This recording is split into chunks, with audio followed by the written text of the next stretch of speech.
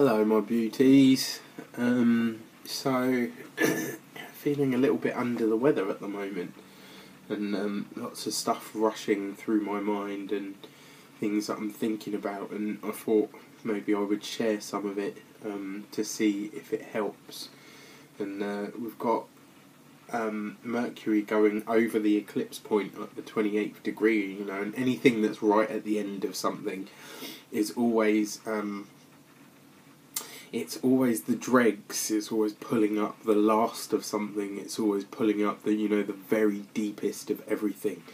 And there's only 30 degrees to a sign, so 28 degrees is pretty much as apart from the last one, is pretty much as deep as it gets. The numerology of that as well. So 28, 2 and 8 gives you 10, and 10 is.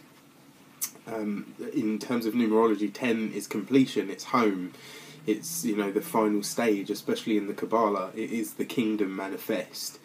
And then if you simplify that even further, it gives you the number 1, which takes you from home back to the beginning where it all starts again. So it's the complete cycle in and of itself. That's what the number 10 represents. Mercury is thought, it's processing, it's the mind, it is communication, it's how we communicate what we feel. It's very much the communication of our feelings. And the eclipse happened in the sign of Leo, so this is going into what we feel at the deepest part of ourselves, what we feel at the deepest core of who we are in here, in the heart space. And it's revealing that as well for what it really is, for what it is that needs to come up. And it's funny because I knew that today would be a difficult day in terms of the astrological energy. Excuse me. What I didn't anticipate, as I'm sure many of you probably didn't either, is that and this will happen right up until the 5th when Mercury goes direct. So we've got like a 3-day sort of window, basically, where we're going to be feeling the dregs of it. We're going to be feeling the dregs of what we truly believe, what we've been led to believe, how we've allowed it to shape and hone us. And that comes with a certain degree of pain.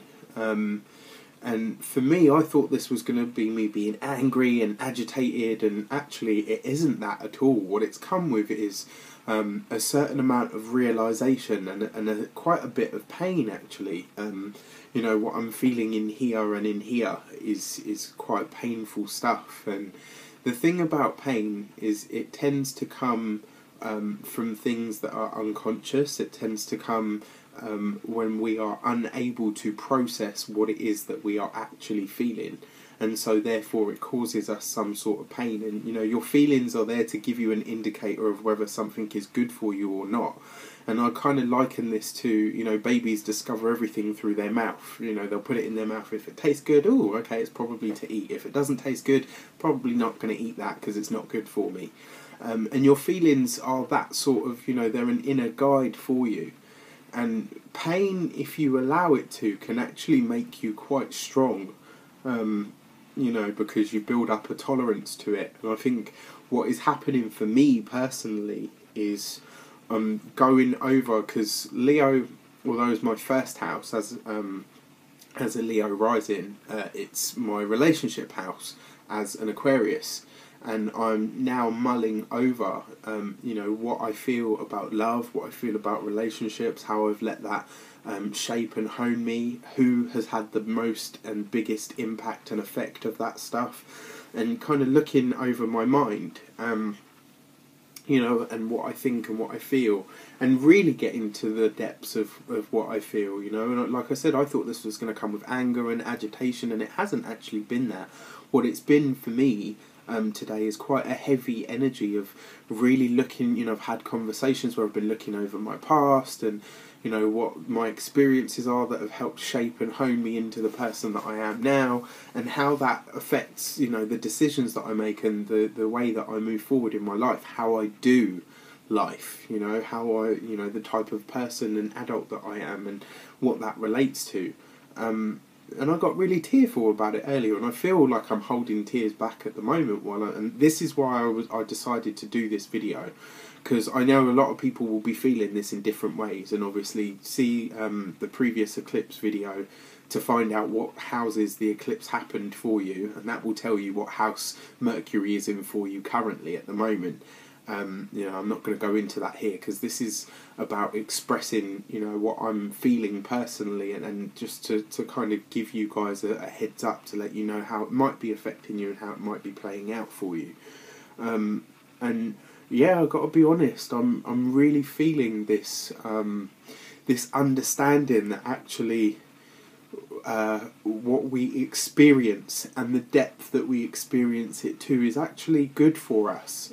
You know, it's not to say that, you know, feeling pain is always a good thing, but that pain is obviously highlighting that there is something unconscious for me. And I think for me personally, it very much relates to what it is, you know, because the eclipse, like I said, happened in my first house, if you go by the fact that I'm a Leo rising. And that talks about who I choose now to be in the world.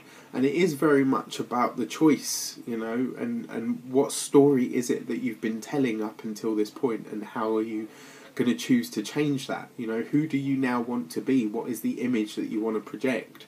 And for me, it's given me this understanding that actually, you know, well, that none of us actually are, you know, what we've been through. We are a person outside of all of that. We are a being outside of all of that.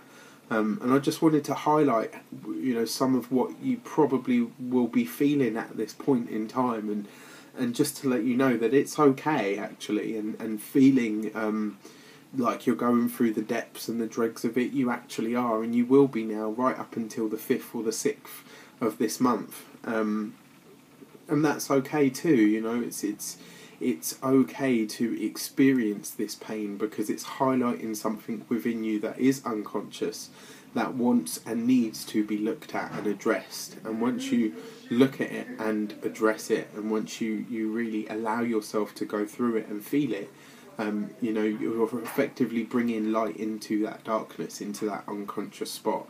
And when you bring that light into that unconscious spot, effectively you are doing the mercurial thing of thinking about and looking at and analysing and processing with your thoughts the feelings, you know, that it's happening in, you know, because this is, like I said, it's happening in the sign of Leo over the eclipse point.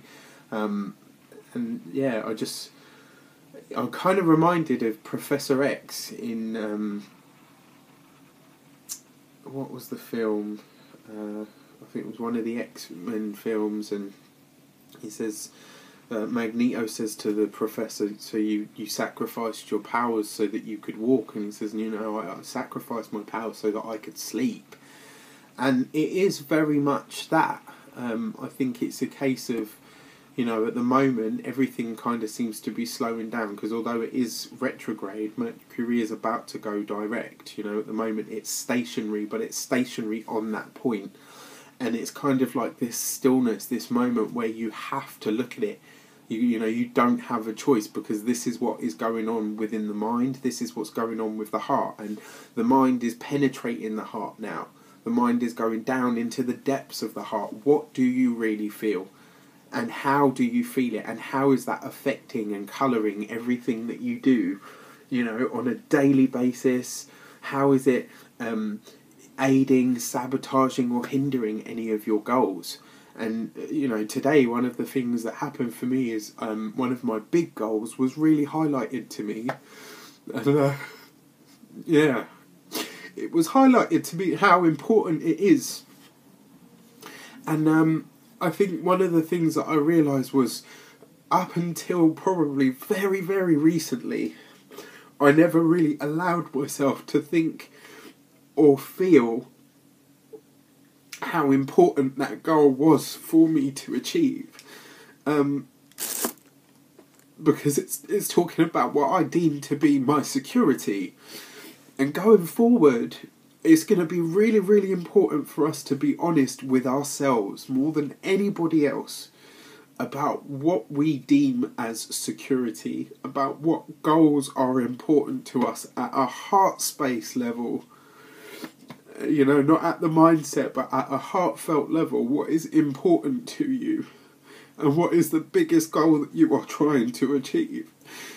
And why are you trying to achieve that? What is the end goal? And I think a lot of us, you know, we chase the external and the material, but when you look really beyond that, it's not actually about the physical stuff or the things or the money. It's about the security that you can create when you have those things. And for me, you know, one of the things that I am looking to stabilise or to create stability with revolves around a certain amount of security. And, you know, it's about creating something secure for myself for the, you know, the rest of my life. And it's about what goals are important to you now, why they are important, and how much you are invested in it. And the pain that I feel towards these things isn't necessarily because I feel like I can't have them anymore. It's because I understand the importance that I have placed on it for now, and understanding why it's so important for me. I'm very, very grateful for the space that I live in now. I love it, and it's been my saving grace in many ways, shapes and forms. But I feel like I'm ready to create a different existence now, and I need my surroundings to change with me. And that's one of the things, and, you know, like I said, I didn't realise how important that was for me or to me until today, until I really, really broke it down and analysed it. And in doing so, I've actually freed up a lot of energy, and I'm releasing a lot of that stuff, and it's coming up as this hurt and this need and this desire, this burning drive to create a different experience than the one that I'm having. And from that pain, just like in the X-Men film, this is why I got into this, you know, he says, if you let this stuff in, and if you feel it and you allow yourself to go through it, that pain will make you strong, and it will push you on to achieve your goals. And I very much believe that that is the case. I really do, for all of us. So whatever it is that you're holding back from, whatever it is that you feel like you can't look at anymore because it hurts too much, I can tell you that you can look at it, that it's important that you look at it and you analyse it, because once you've seen it, once you've analysed it and you've shone light into that little dark space that is hiding, that is scared, that is frightened, that it may never see the light of day, you effectively bring consciousness to it. And consciousness, as far as I'm concerned, is God, and God is love. So effectively what you're doing is bringing love into that small dark space, and when you do that, everything changes. Everything changes, and I feel lighter just sharing this stuff. I really do. So I hope that you will get something out of it, and I hope that you enjoy the weekly videos that are to come. I just wanted to let you know, where I've been, what's going on with me, where I'm at. And this was quite difficult for me to share because it was really, really deeply personal, but I felt like it was important for people to see another side of me. So forgive and permit me to be honest and open, as I always am with my readings, but this time with something a little bit more personal. So I love you all. Take care. I wish you all of the best. Enjoy your weekly videos.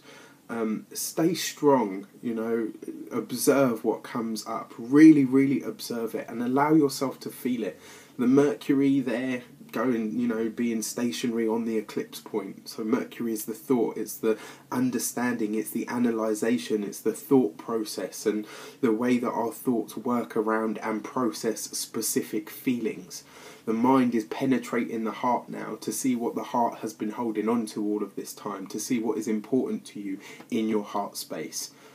And once you can really, really honour that and say, okay, these are my goals, whether they're good, whether they're great, whether they're big, whether they're small, whether they're deemed superficial by other people, is irrelevant. What is relevant, what is important, is that you look at them and you look at a deep level and you accept. And today I had a really powerful reading with one of my clients, and I said to her, there's 3 steps to enlightenment.